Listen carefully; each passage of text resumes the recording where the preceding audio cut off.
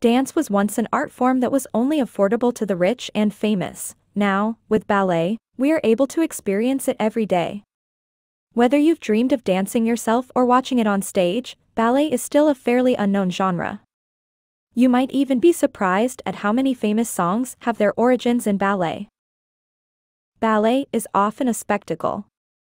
It's a dance performed on grand stages and in front of gawking audiences, who are often moved to tears by the sheer beauty and grace that a skilled dancer can possess.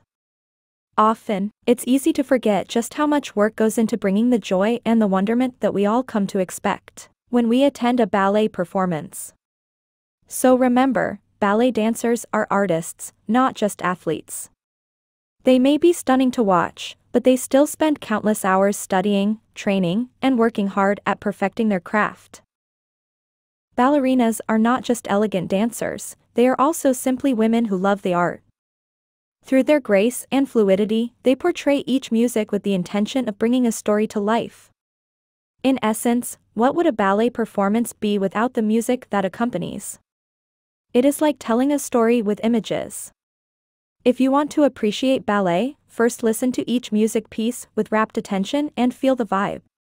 Next thing you know, you will be able to feel how the ballerinas react to the beats and how it brings to live the moments of the story being told.